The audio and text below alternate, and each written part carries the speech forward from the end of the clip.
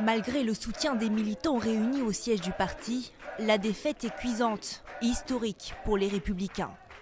Avec 8,5% des voix, la droite arrive en 4e position et réalise le pire score aux élections européennes. La droite traverse une crise profonde.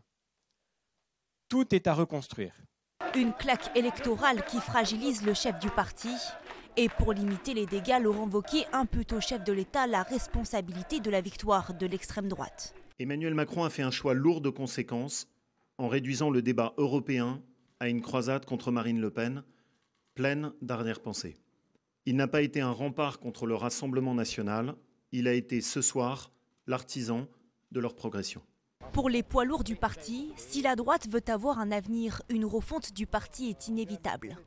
La reconstruction sera longue et exigeante, admet Laurent Wauquiez, estimant que sa formation a désormais 3 ans pour faire naître de l'espoir avant la prochaine élection présidentielle.